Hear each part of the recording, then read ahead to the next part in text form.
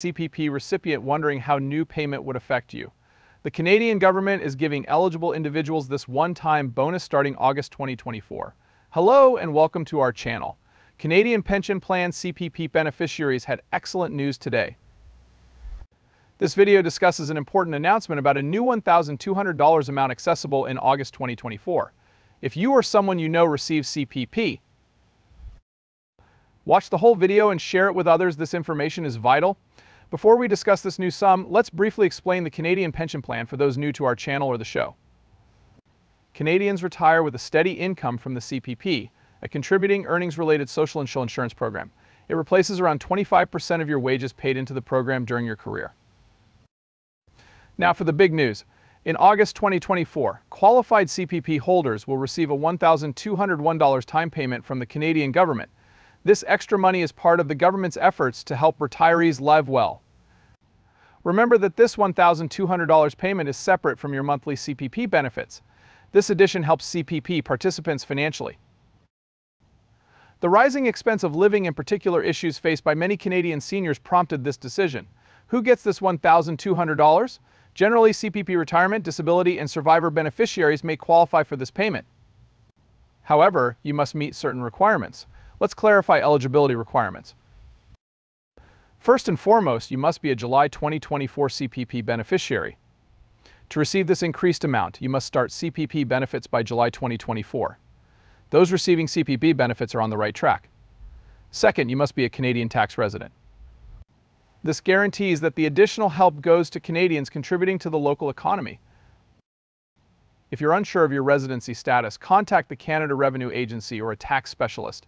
Age is also crucial. You must be 60 by August 1st, 2024 to receive $1,200. This is the earliest age to receive CPP retirement payments. To CPP disability or survivor beneficiaries, age requirements may vary. If you fall under this group, review Service Canada's eligibility standards. You may ask how this new amount will be dispersed. The statement states that the $1,200 will be paid immediately into your CPP account as a lump sum. If eligible, this sum will be automatically deposited without application. The payment is due August 2024. Although a date is unknown, keep an eye on your bank account and Service Canada's payment correspondence that month. Many of you may wonder if $1,200 is taxable. The government says this payment is taxed. This requires reporting on your 2024 tax return. Your income and personal situation may affect tax implications. Always consult a tax or financial counselor to understand how this additional income may affect your taxes. Another crucial question, what if you receive CPP and OAS? The good news is that this $1,200 is for CPP claimants only and not OAS benefits or supplements. So if you qualify for both, this will supplement your OAS payments. Note that this $1,200 payment is one time only. Not only has the government not declared intentions to make this a recurring payment, but pension and retirement benefits can vary, so it's best to stay updated. This announcement may affect your CPP benefits decision if you anticipate to receive them soon. Remember, CPP payments might begin at 60 or 70, depending on your age. Consider this $1,200 additional money when calculating your retirement income strategy if you're close to making this decision. What should you do next? First, don't act if you're collecting CPP benefits. If eligible, the payment will be made automatically. However, Service Canada should have your current contact and banking information. Log into My Service Canada or contact Service Canada to do this. Apply immediately if you're not receiving CPP benefits but think you could be eligible. To receive $1,200, you must receive CPP benefits by July 2024. Starting early is best because the application process takes time. Inform your elderly parents or relatives about this payment if you assist them handle their funds. They must know about this extra money and plan accordingly. Keep an eye out for official updates on this payment as August 2024 approaches. It's best to stay informed because program details can change. As information becomes available, we'll update our channel. Let's answer some questions. How will receiving $1,200 affect my guaranteed income supplement, GIs? The government hasn't explained how this payment affects GIs computations. GIs recipients should contact Service Canada or a financial counselor to see how this additional income may influence their benefits. What if I'm qualified for CPP but have delayed payments? Should you start your CPP benefits before July 2024 to qualify for this higher amount? Evaluate the pros and drawbacks. However, starting your CPP sooner usually lowers your monthly payment over time. You must evaluate your finances and long-term ambitions before making this decision. Some may also wonder, is $1,200 inflation adjusted? The latest statement states that all qualified individuals receive $1,200, regardless of CPP benefits or inflation. Keep checking for updates since the government may modify this amount closer to the payment date. Splitting your CPP pension with a spouse or common law partner may make you wondering about this $1,200 sum. The facts on pension splitting for this amount are unknown. Service Canada or a tax specialist should be consulted closer to the payment date. Let's discuss why this extra payment matters. Many seniors struggle financially in retirement due to increased costs. This $1,201 time donation may help. It could help with unforeseen bills, savings, or daily comfort. This extra money is beneficial, but it shouldn't replace retirement financial planning. An effective retirement plan should account for your expected income from CPP, OAs, workplace pensions, and personal savings as you near retirement. Younger viewers watching this video, to be informed or support older relatives, should remember the importance of retirement preparation. Early CPP contributions and retirement savings prepare you for your senior years.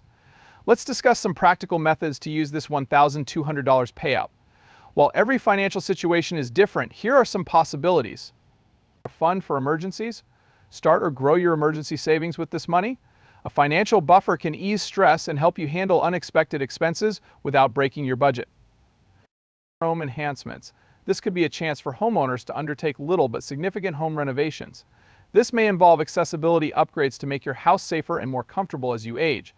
Health and wellness. Consider health investment.